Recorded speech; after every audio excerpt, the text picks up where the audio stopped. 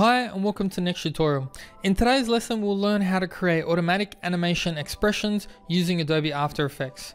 So anyways guys, let's jump in. So the first thing that you'll need is you'll need to have a project file ready so that you can apply some of these expressions to. Now I'm using my previous project where I've got a jittery adjustment layer on here, and if you don't know how to create an adjustment layer like that, you can watch my previous video which will teach you how to create that adjustment layer. I'm just going to use my resources that I've downloaded from FreePic, and I'm going to use this cactus here and I'm going to paste it into my working project file. So there I've got my cactus. So I'm just going to make him a little bit smaller, and I'm probably going to scale him in as soon as that pencil leaves. So probably around about there. So I'm using KeyFast here, which really simplifies the time because it creates really nice keyframes very quickly. And there I've got my cactus that jumps in. Now we're going to add some expressions to a few things on the cactus. The two main things that you can apply this expression to is position and rotation. So if I go to this website which is called MotionScript, where you can find a lot of expressions, we're going to have a look at the looping wiggle expression.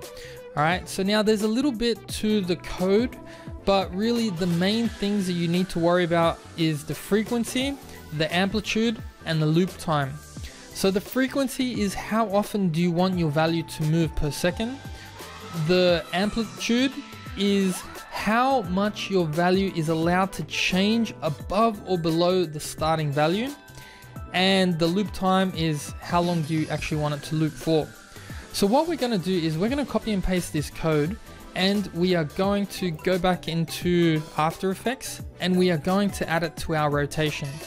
So before we do anything, we just need to grab the pan behind tool and we need to put this anchor point down, and I really want this to rotate from side to side, so that's why I'm going to put the anchor point at the bottom in the middle. So now to add the expression, all you have to do is hold Alt on your keyboard and click on the stopwatch and then Control V to paste. And so if I do that and if I play the animation back, you can see here that the cactus now is moving from left to right. And that's because we put that anchor point right there, so it moves in correlation with that anchor point.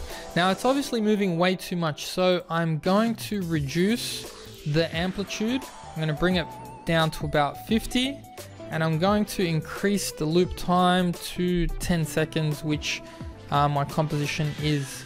So I can even reduce the frequency down to something a little bit less than 1.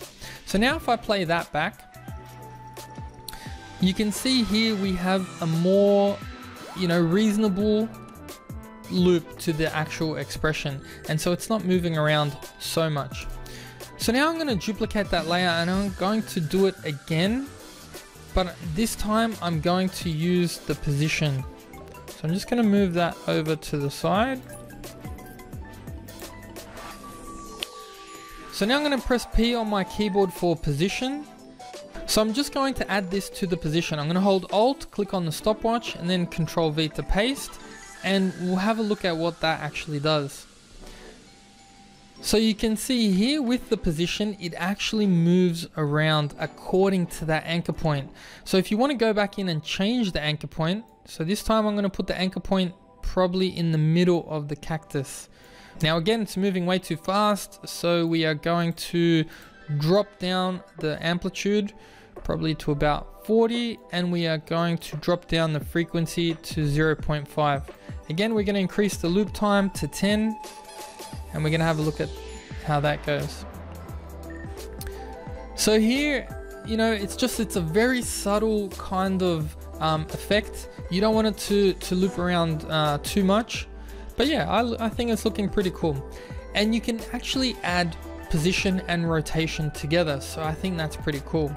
But I'm going to add one last thing, because you can do this to pretty much anything inside of After Effects. So I'm going to add a new shape layer, and I'm just going to draw a, let's say an octagon, and you can actually add this expression to your shape layers. So I'm going to go inside my polygon that I created, and I'm going to go into position, and I'm going to paste that expression in there. So again, we're going to drop it down, let's say maybe 0.4, and we're going to bring that down to about 40, and we are just going to change the loop time to 10, and we'll see what that actually does. So you can see here that the polygon is moving around as well.